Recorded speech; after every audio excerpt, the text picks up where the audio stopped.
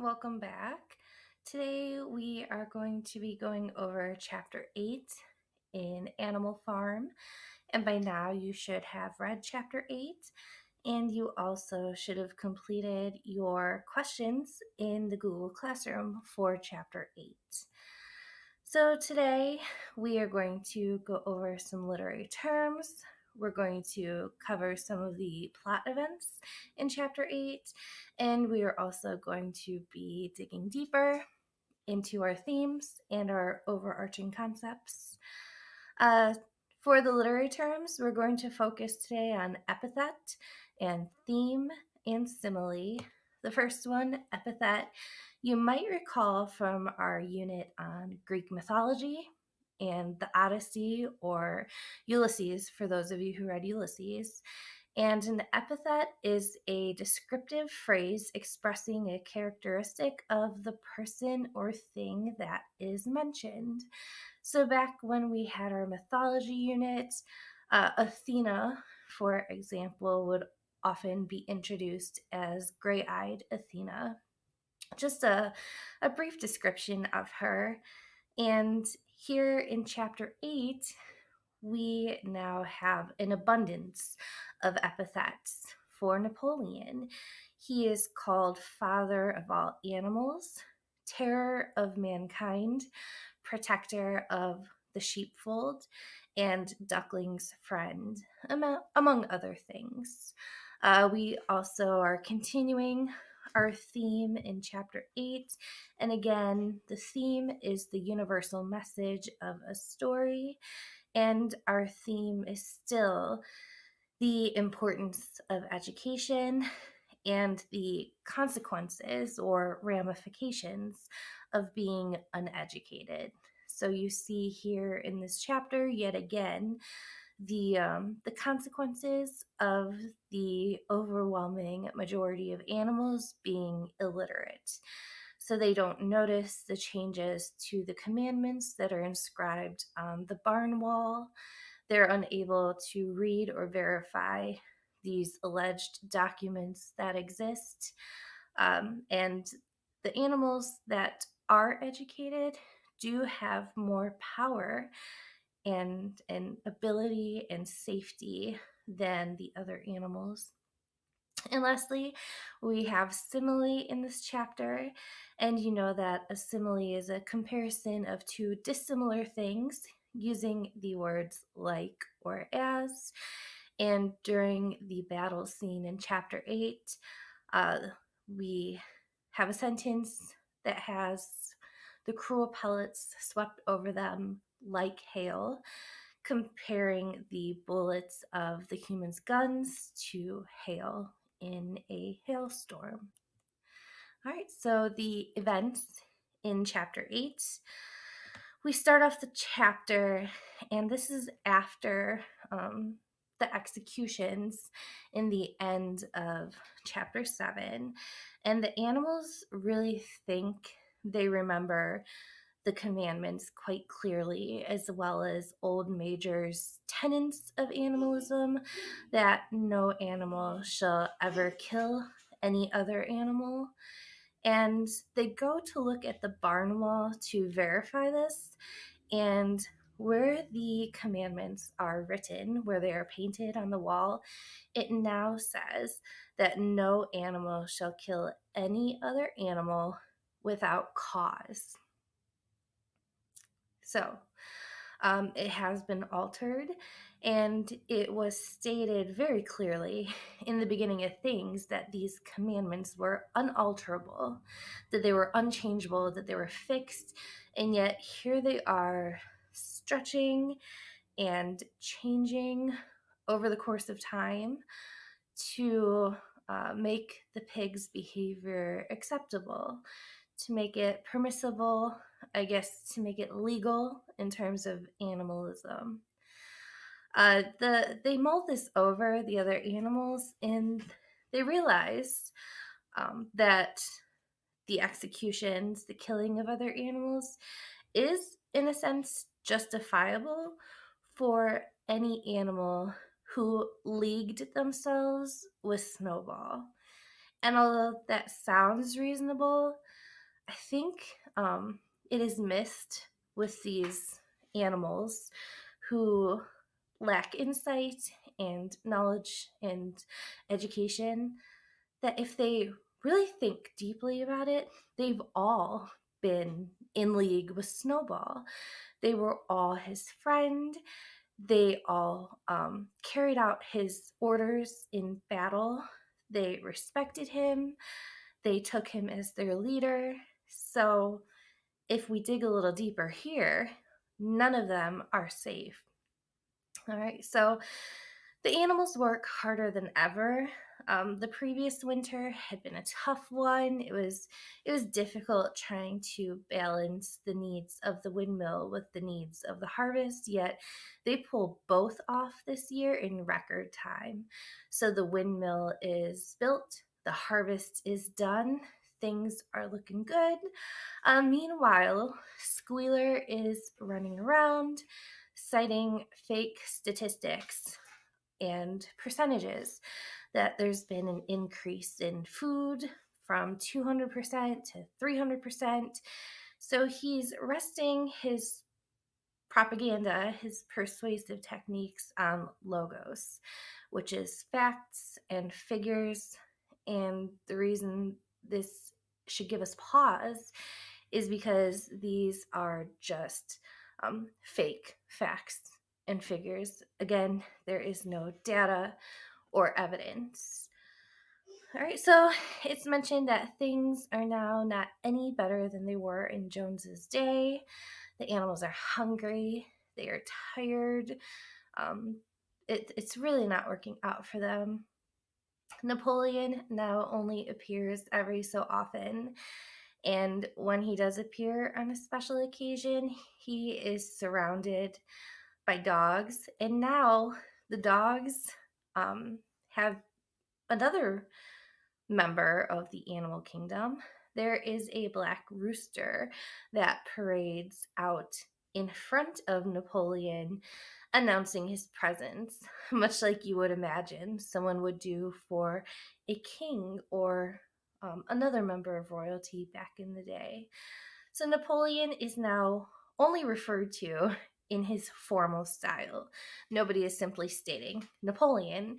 Instead, they have to fully introduce him as our leader, Comrade Napoleon.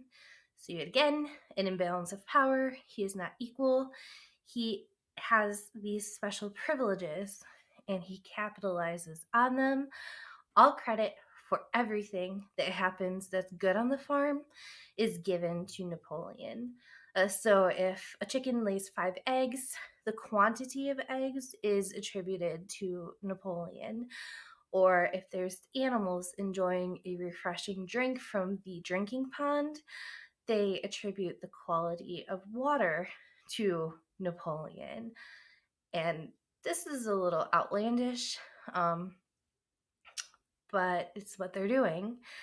There's now a poem by one of the pig poets named Minimus, and the poem is titled Comrade Napoleon, and it is just very complimentary of Napoleon, as well as it's very hyperbolic, just exaggerating his benevolence and how important he is and what all he has done for the animals on the farm. But this poem is written on the opposite wall of the barn as the Seven Commandments. And Napoleon's picture is also hung next to this poem. There's rumors of Snowball still circulating on the farm. It's a little more complicated now because Napoleon has been in negotiations with the neighboring farms, the humans on the neighboring farms. So there's Frederick and there's Pilkington, and he's going back and forth. And whichever one Napoleon is not favoring at that moment, that is where Snowball is accused of residing, where he's accused of hiding and causing some mischief. So one day Snowball is with Pilkington, the other day Snowball is with Frederick, and I want you to know that Snowball is just gone, right? He's not anywhere. These are just rumors. He is, in a sense, this malevolent phantom who, when it's convenient, arises to take the brunt of the blame for whatever is going wrong or whatever is not working out. Um, he's accused of working with Frederick and Pilkington.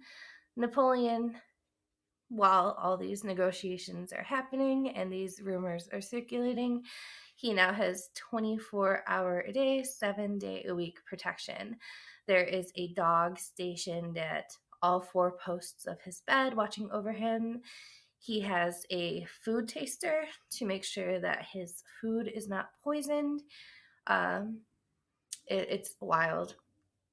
There are reports being shared that horrible things are happening on Frederick's farm, that he has flogged a horse to death, that he's starving his cows, that for fun he threw a dog into a furnace, and that he has been tying razor blades onto the heels of chickens and, well, not chickens, roosters, and making them fight aggressively and bloodily to the death. And this is yet another component of our allegory, because Frederick is an allegorical representation of Hitler in Germany, and Pilkington would be an allegorical representation of Great Britain and America. Snowball is, meanwhile, while news is leaking out about what's happening on Frederick's farm, Snowball has been accused of tampering with the seed corn that would grow corn in a field, and he's accused of swapping it with seeds for weeds. So the result in reality is that there's a field of weeds where there should be corn, which again is a reduction in food, and again is not Snowball's doing. It's just an oversight on the part of the pigs. Now it is stated that Snowball never, at any point in time, ever received the award Animal Hero First Class. In fact, he was censured for his cowardice and his betrayal in the Battle of the Cowshed. And again, this is all untrue. The mill is finally completed, the windmill, and Napoleon goes to check it out, and he decides to name it Napoleon Mill. And remember, the windmill is a symbol of power in this story. So right now, Napoleon has all the power, and the animals have given it to him. And the humans are, the neighboring farm humans, they're very taken with this windmill, the symbol of power, and they want that power too, which will come up in just a minute.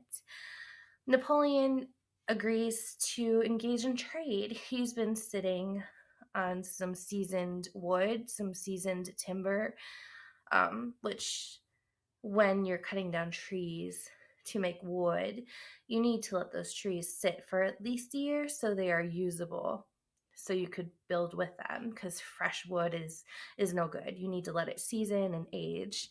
So he has this very valuable wood. He agrees to sell it to Frederick, and he thinks that he outsmarted the system.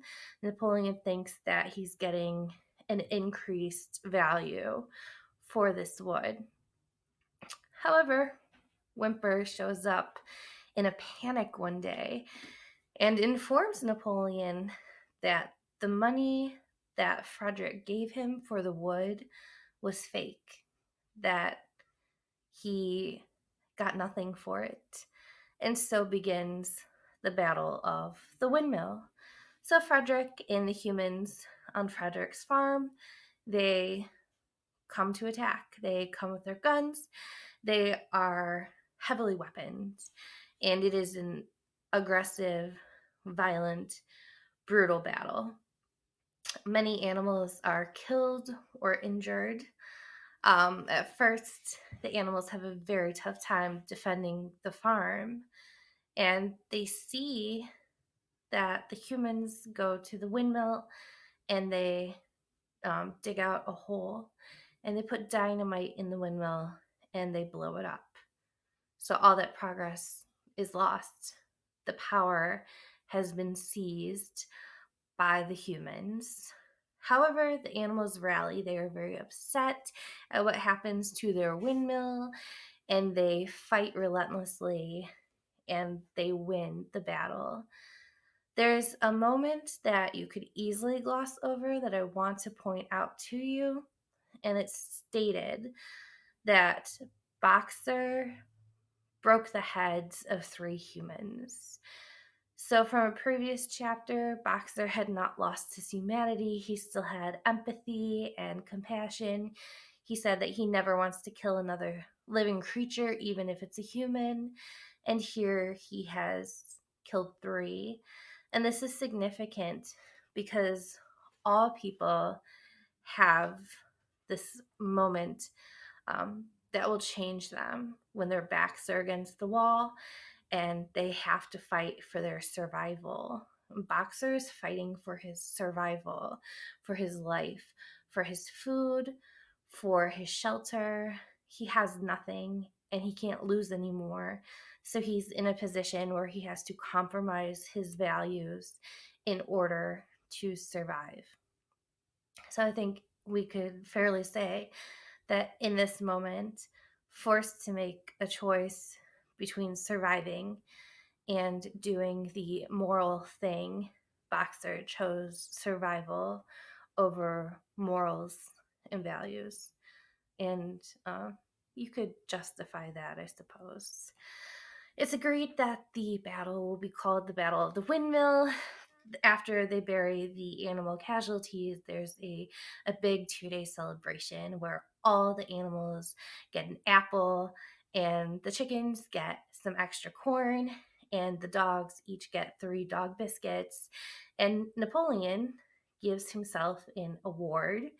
He gives himself an award called the Order of the Green Banner. And it's not worth knowing what he did or what it represents because it doesn't matter. Because at this point, Napoleon is all about himself and whatever makes him feel good or look good, he's going to do.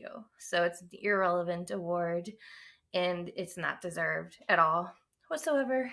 He's just narcissistic. Weird things start happening at the farmhouse. The animals think one night they overhear a botched version of Beasts of England. There's a lot of activity and a lot of noise. And it turns out that the pigs living in the farmhouse found some whiskey in the basement. And it's not stated, but it's implied that they have been consuming the whiskey. And the next morning, there's a panic on the farm that there's something wrong with Napoleon. He's not feeling well. He thinks he's dying. And what we could safely infer from this is that Napoleon has a very bad hangover from his night of drinking whiskey. He says, while he's feeling ill from being hungover, that he decrees that alcohol is prohibited, that no animal shall consume it. He recovers because he's fine, just a little hungover. He makes a decision once he's fully recovered that the pasture, the paddock that was always intended to be a retirement spot for the senior animals will be tilled up and they will plant barley, which they will make alcohol with. So much for the commandment that no animal shall drink alcohol. Another night, they hear a very loud noise and they run out to the barn to see what happened. And they find Squealer, who has fallen off of a ladder, and there's paint everywhere and a paintbrush. And now the commandment that was unalterable, that was written on the wall, it now reads, no animal shall drink alcohol to excess. So there it is, plain as day, that these commandments have been being altered. there's evidence, and we don't know how the animals are going to proceed forward with this evidence that the pigs have switched up and have changed these commandments and have been doing things that they were never supposed to do. Right, so taking some of your questions that you submitted for chapter 8. The first question, why did the pigs break the code and drink the whiskey? And I think the best way to answer this is the pigs are becoming more and more human-like every day. They're doing the things that they were told they must never do. They must never be like the humans, and yet with every passing few paragraphs, they start doing more human-like things because they want the privilege and they want the power that comes with having privilege, whether it's sleeping in a house, sleeping in a bed, drinking alcohol, killing the other animals. We're going to see if they start wearing clothing. They've already engaged in trade and have held money. And so this is yet another thing that was written in the commandments that they are violating, and they're going to manipulate that commandment to suit their desires. Why do the animals prefer Pilkington to Frederick? It goes back and forth, right? So the story is an allegory, and it's based on the Battle of Stalingrad, this chapter, which was when Hitler and Germany invaded into part of Russia, which that part of Russia was actually named after Stalin, hence why it was called Stalingrad, which it no longer is. But Russia and Stalin, they were trying to figure out which countries during this time period they would align themselves with, they would make an alliance with. And on one hand, you had Hitler and all that he was doing in Germany. And on the other hand, you had America and Great Britain. And they had to make a choice. And oftentimes, people who think similarly pair up. So it kind of made sense for Russia at the time to align themselves with Germany and have these two powerful dictators working together to largely at some point take over the world, which was a wrong move. It didn't work out. It didn't work out here in the book. It didn't work out historically. And, you know, dictators don't share nicely. So Germans finally stop believing what they're told by the pigs. And this one's a little deep too. So they are controlled mentally and physically by the pigs, and they are manipulated mentally and physically by the pigs. And they have, in a sense, bonded with their captors.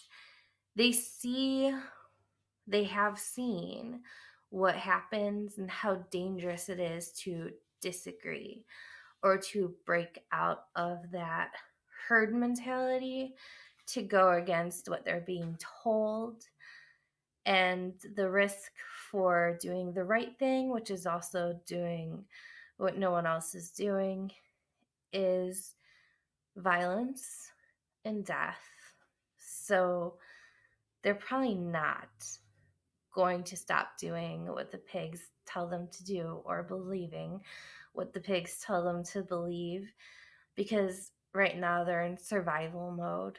They're just trying to survive, which is one of the most primitive responses, right? So surviving comes before prosperity here, and they're just trying to hang in. All right, so those are good questions. Keep up the good work. Keep the questions coming. we're going to dig just a little deeper into chapter 8, touching on these same concepts we've been touching on. So our revisionist history, our gaslighting, the importance of education. Let's start with revisionist history. So it is stated that Snowball had never received Animal Hero First Class. It's stated by Squealer that this was merely a legend. We know that he did. Napoleon has taken over. He has won. He's the victor here. And it was stated in the earlier lesson that history is told through the eyes of the winners, of the victors. And here we have Napoleon through the channel of Squealer revising the course of history, revising what happened. So it's going to continue happening. It has happened. Napoleon and the pigs alter the true events of history to make themselves appear more benevolent, more favorable. And so we also have gaslighting. It's stated in the chapter right after this. Squealer says, once again, some of the animals heard this with a certain bewilderment, but Squealer was soon able to convince them that their memories had been at fault. And gaslighting is that mental manipulation of another person that over time causes them to doubt what they know. It makes them feel a little crazy. So Squealer has successfully caused them to question, to rethink what they knew to be true. He has manipulated them into accepting his truth instead of their truth. And their truth was the actual truth. And lastly, the importance of education, because had the other animals invested into learning, into growing, into acquiring knowledge, they would have been better able to combat this control, this takeover, this oppression. They are being oppressed now by the pigs. So in order to really be free, one must also be educated. All right, let's go over some of our questions for chapter 8. We have here a 3-level study guide again. And like past times, the green section should be the easiest. You have 3 statements in the green section, and you are going to tell me whether those statements are true or false. So your first statement is Napoleon does not receive any special treatment. Is that true or is that false? The second statement, the pigs drink alcohol. Is that true or is that false? And the third statement, Napoleon is changing the commandments. Is that true or is that false? And then for each statement, I also need you to go back into chapter 8 in the online book and give me the page number where this information can be proven true or false. The yellow section is a little more difficult. You have 6 statements, same thing on the left, true or false, but now in addition to a page number from where this can be proven to be either true or false, I need a direct quote from chapter 8 proving it to be true or false. And your statements are, the pigs are respectful of the 7 commandments and follow them faithfully. Conditions on Animal Farm are worse than ever. All animals are equal on Animal Farm. The animals and the humans are getting along. Napoleon is personally responsible for many of the improvements on Animal Farm, and the animals won a great victory over the humans. So on the left, true or false. On the right, I need a direct quote from the story and a page number.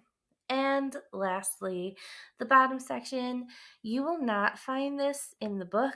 Rather, this is your own opinion, and you need to explain your opinion. So we have a statement.